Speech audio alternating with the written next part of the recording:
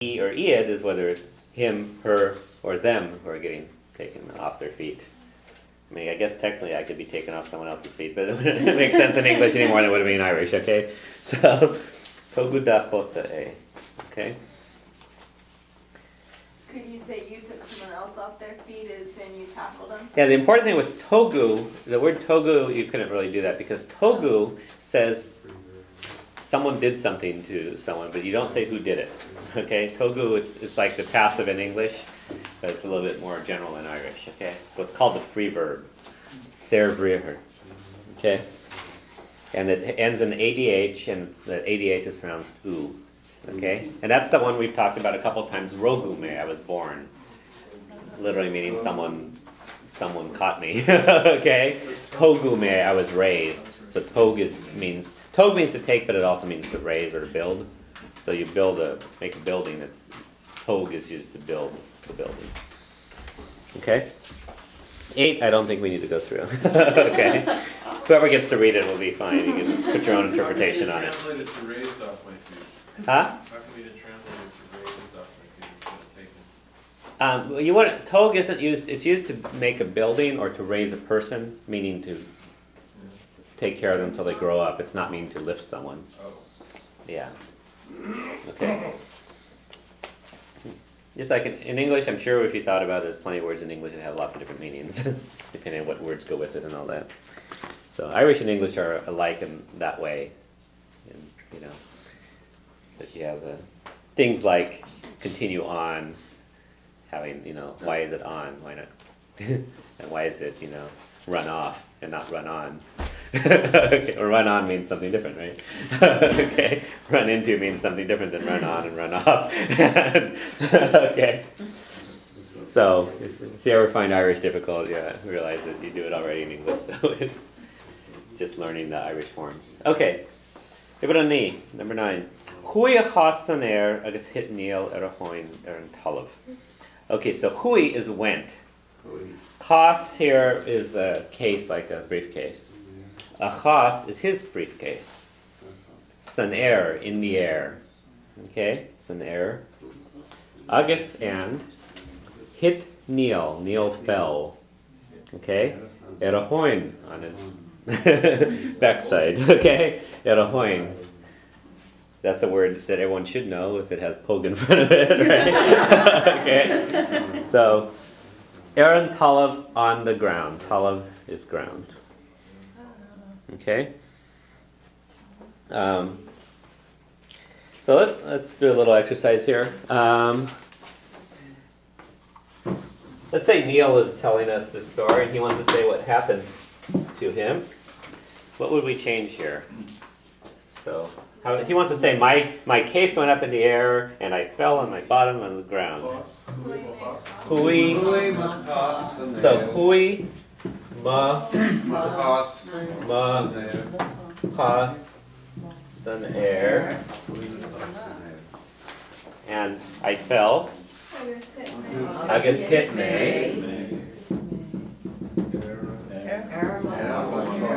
Mahoin. Aaron Talav.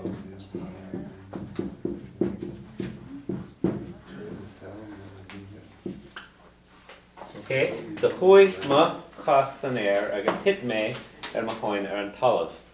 Okay? Now, I'm going to do one more and let's talk about, let me change colors here. Let's say Myra is telling this story. No, Myra here today. Okay, Myra is telling the story.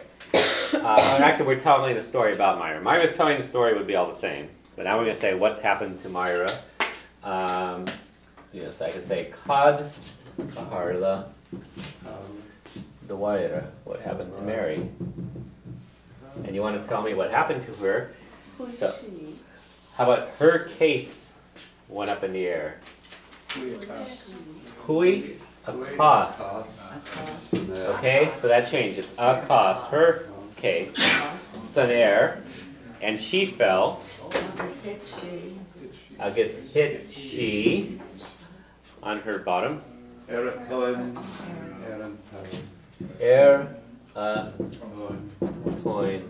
Tolov.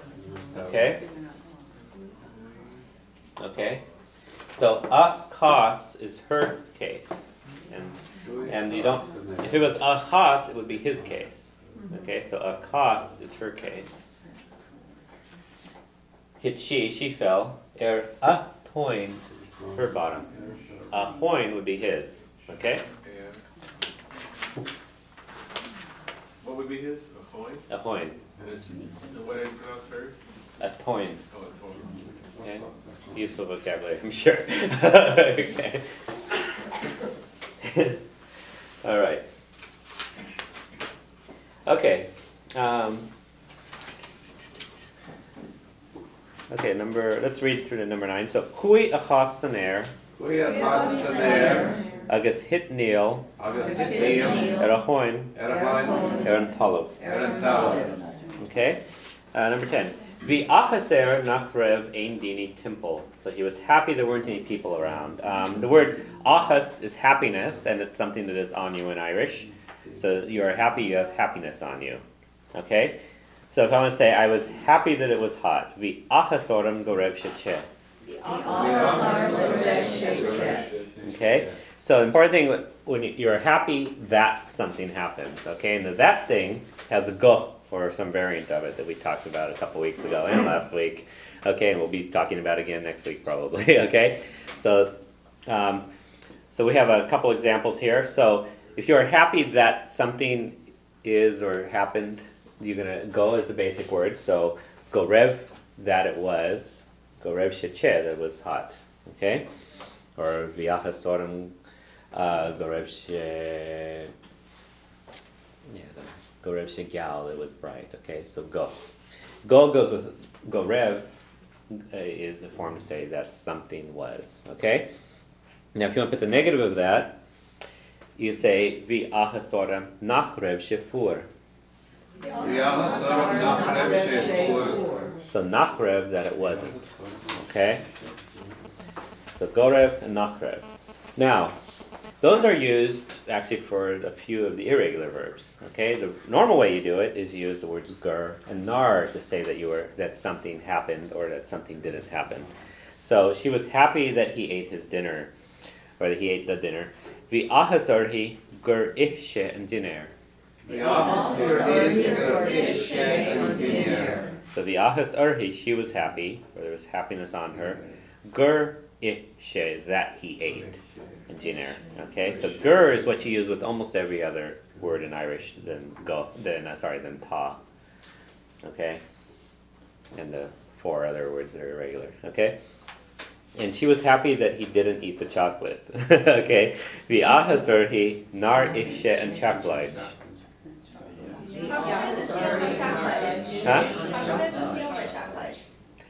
Huh? Because chocolate by itself is chocolate.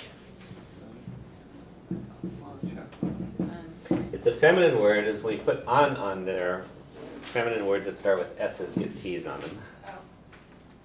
And chocolate. You don't like your chocolate, no. Okay. Same thing. Now, the word ol is a regular word in Irish. So if you want to say she was happy that he drank the milk, you would say vi ahasarhi gur ol she an banya. Okay, gur ol she, that he drank. Or she was happy that he didn't drink the beer. Vi ahasarhi nar ol she an bior. So the gur and nar is what you use for almost any other word other than ta and like ta and fai and a couple others. Okay, so iri means to get up. So vi ahasarhi gur iri she galua. She was happy that he got up early. Gur iri she. Okay. Or vi ahasarhi nar iri she gojena. So gur and nar is what you use with almost any word in the past to say that someone did something. The achasarhi gur leishe and lower, that he read the book. The achasarhi gur skriv she and literature, that he wrote the letter. Okay, so use gur with just about everything. Now the word for person, dina, and people are dini. Dini. Yeah, usually you hear it as dini. Anybody is ein dina. Ein Dini. Okay? So here they use Ein Dini, which are any people. Okay? So, V'achaser, he was happy. Nachrev, that there weren't. Ein Dini, any people. Temple means around. Okay? So, V'achaser, Nachrev, Ein Dini, temple. So, V'achaser, Nachrev, Ein Dini, temple. Okay? Number 11. Hashe, agus hosisheg shularish, gamal and ursha. So hashe, he stood. Okay, hashe, he stood. The word shas means stand. Hashe, he stood. Agus hosishe, and he began.